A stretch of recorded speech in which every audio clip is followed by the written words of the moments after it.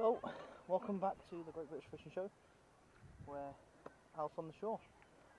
We're going to be doing some sea fishing today off the rocks, and as you can see already, I have two rods out, and I've also got a little carp rod. This is one that I've shown you before in the past. It's the one that I had when I was about 10 years old, so the rod's around 20 years old itself, and the reel as well. But I'm just going to use a couple.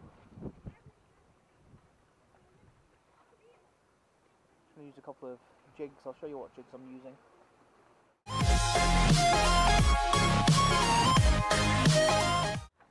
It's quite awkward here on the rocks, trying to get comfortable. but yeah, so I've got some 10 gram Sidewinder lures there. I've also got some 25 gram. These ones are nice. They got the white underneath with the blue on top. They give a lot of motion. And what you do when you cast it out, you allow it to sink to the bottom, and you can jig it up through the water column, and you can fish it off the bottom. There's a lot of kelp around the rocks, so I can see it go down. The kelp's probably about 4 or 5 foot from the bottom, and I can just bring it off the top of the kelp and just steady retrieve and bring it in through there. And I've also got one of these Sidewinders, and now this, you can see that the hook's here and it tucks in. It's called a weedless Sidewinder, and basically what it does is, as you cast out and retrieve, there's no hook there to get caught in any weeds or any kelp or anything like that. But as soon as a fish grabs hold of it, as you can see there, grabs hold, the hook's prominent and it hooks them. I find this quite good when it's very kelpy, and when the tide's not too strong, because you can just bring it through the kelp, on the edge of the kelp, and if you get into the kelp a little bit, it doesn't really matter. And it's always good to have some forceps as well, just so that you can take the hook out of the fish once you've hooked the fish, because sometimes they can swallow it quite a bit. So always have a set of forceps with you, and if need be, something like this, so that you can get a really good grip if you need to. I always encourage you to have something to be able to take the hook out to the fish. But as you can see, I've already got 2 rods out. I've got little bells on them, and basically the one on the left, it's just a through rig, and I'll show you it in a minute when I bring it in. And I'm just using the log worm that I dug the other day, and I've got a few cooked prawns, so I figured I'd give them a go and see if there's anything out there as well. So the left one is just one hook, one down, with a 4-ounce lead, because it's very quiet. I'll give you a look around the harbour in a minute. And on the right hand side I've got a 3-hook flapper with a 4-ounce lead. Probably get away with a 3, to be honest, but I figured a 4's okay. The right hand side 3-hook flapper is fished at about 50 yards, and then on the left hand side the one down, that's fished at about 80 yards. So I just wanted to try and get into some sand, because hopefully we can pick up some flatfish. It's almost mid-April, so it can be quite difficult because the fish are on the move. We've got the winter fish leaving and the summer fish coming in, so it can be quite quiet at this period of time. But we'll look, and we'll hopefully be able to find some fish to show you.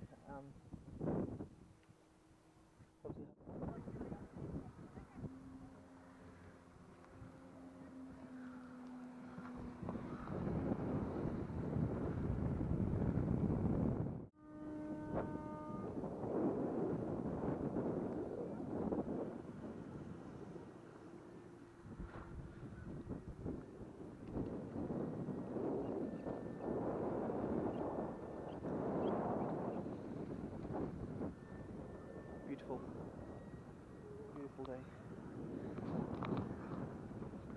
Let's go again.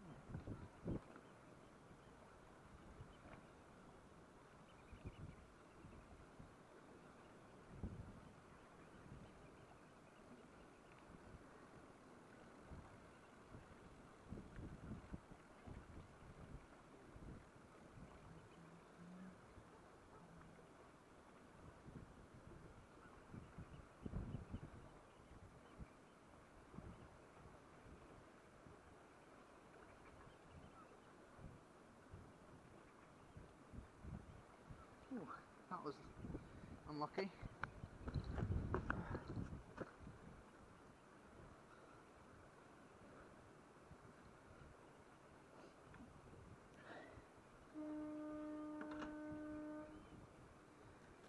So whatever that was, just went straight into the kelp and bent the hook out. Not the best hook in the world, but you can probably hear the wind where it's picked up now. But that's a good sign. First bite of the day.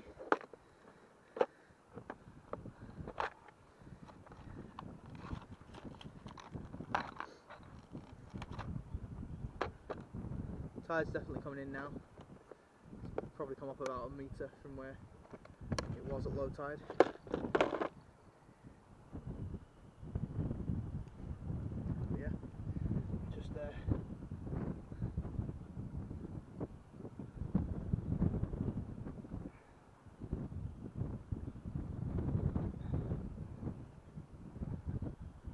bend the hook back.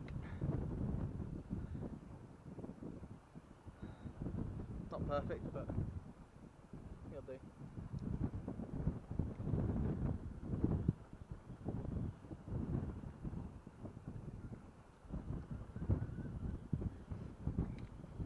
So yeah, let's rebait and get this back out there.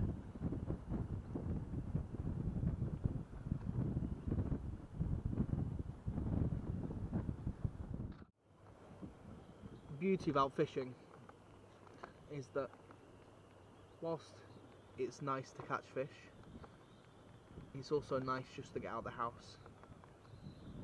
You know, working all week, and you just get out and relax, just sit on the rocks, watch the boats, feel the wind on your face, and on days like this, enjoy the sunshine, because it doesn't happen too often, especially in Scotland. But yeah, it's nice because we have all these boats out here, all these trainees that are doing their yacht training. Some of them are pretty good. I've been watching them, keeping an eye on them.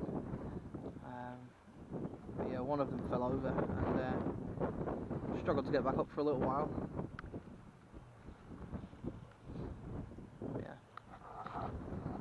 But yeah, it's nice. I encourage you just to get out, just to take time and relax on the rocks.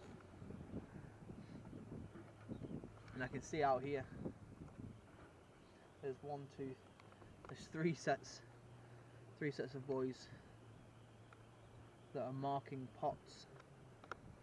It's like crabster pots and lobster pots, but they're all within 100 yards of the shore, so I'm having to be careful where I cast because I don't want to get snagged up in that and get broken off, and I don't want to damage their pots as well, of course.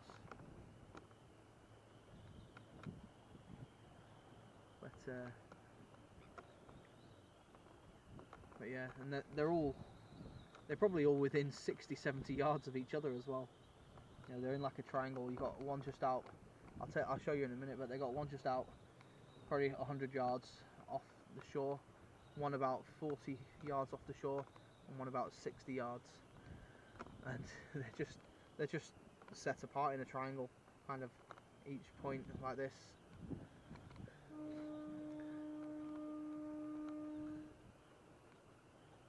You just hope that they haven't crossed each other.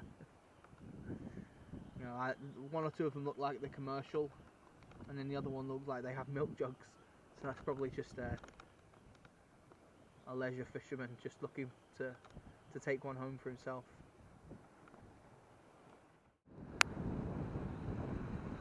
I don't know if you can see, but just there, just out here there's some boys, and then a bit further over there you've got a flag with a buoy, and then just out there you can see, probably just about see that there's the other ones, but yeah, they're all so close together, and you can see where I'm fishing here.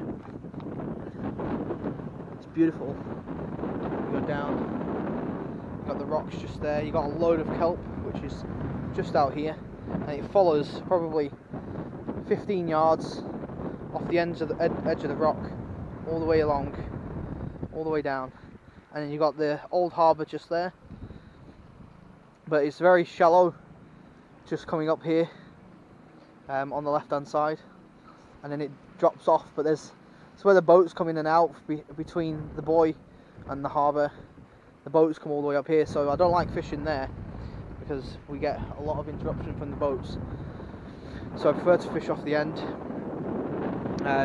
My left hand rod, just out there where the buoys are, on the left hand side, probably about 20 yards away from them. That's roughly where my left hand rod is. So my right hand rod is just probably about there, so it's not too far out.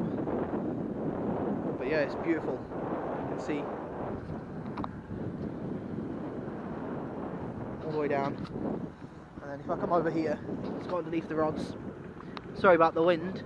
I don't know if you can see down there, but you can see all the kelp. It's quite nice. It's quite a lovely spot.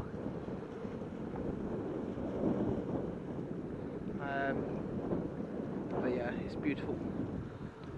Unfortunately, the wind has picked right up.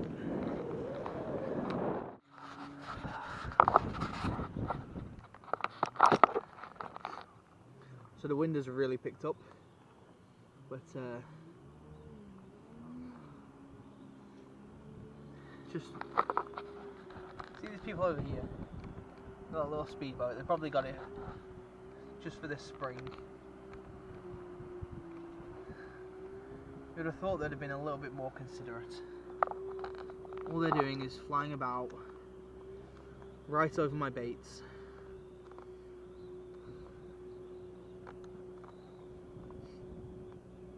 I asked them kindly to not do it there, but I got the middle finger.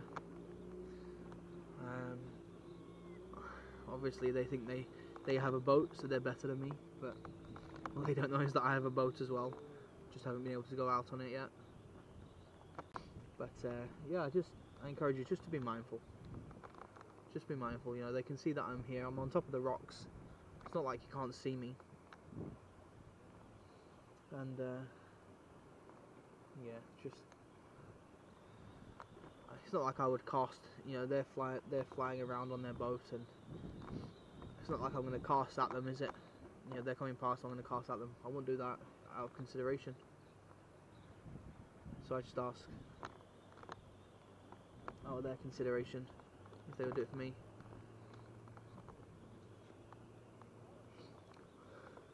But yeah, a little rant over.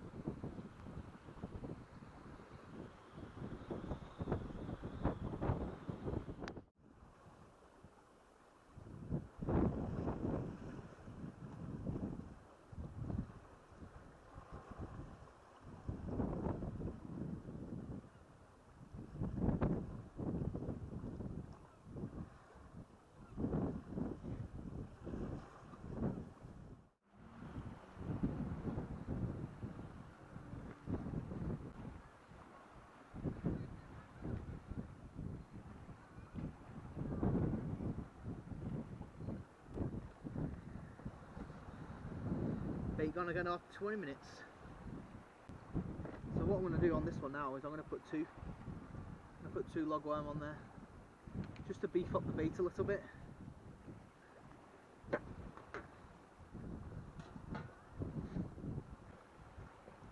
Just thread that one on, thread it on the line.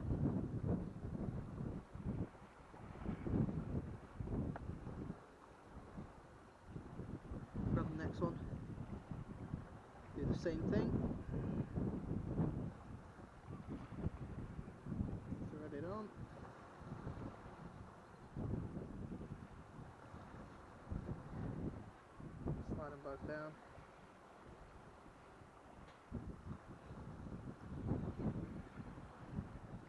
speeds back down. There we go.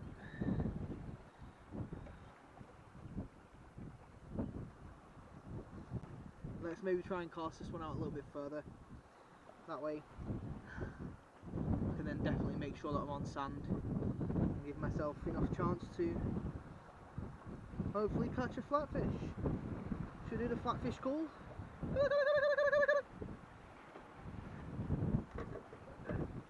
My dad used to do that.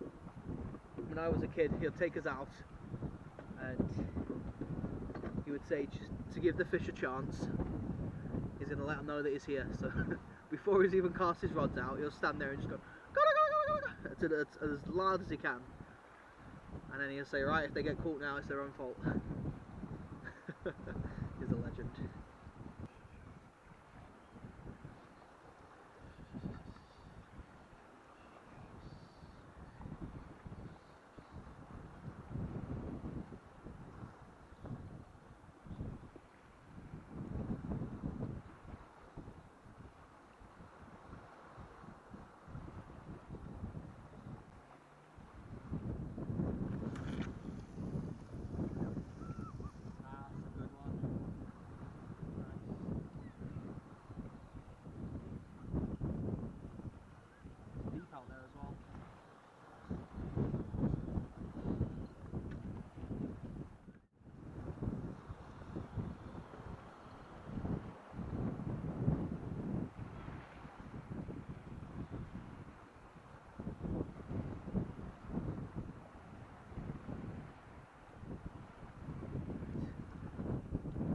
Let's find where I put the bell. I took it off. Where did I put it? I thought I put it in my pocket.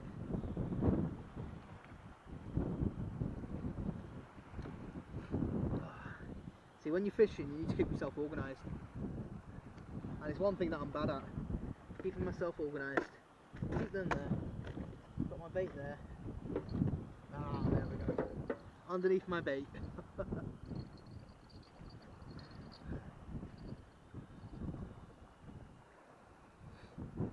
So, for those of you who are wondering, these bells, they're all rusty now. I've had these for years.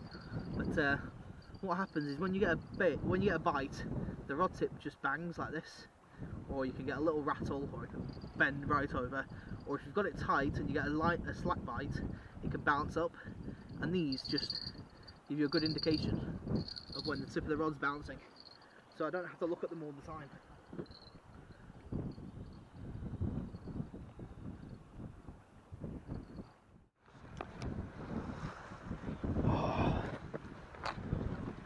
Hello everyone. So I've had to come down here out of the wind. It's really picked up now. It's still very sunny. The sea's very flat.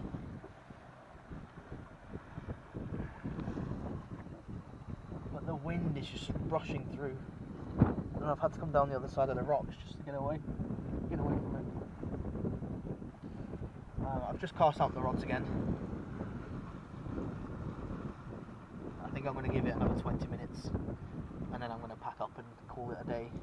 I've only had the one bite, which took me into the kelp, so I'm not sure what it was, maybe a small pollock or something like that. But yeah, it took me into the kelp and bent my hook.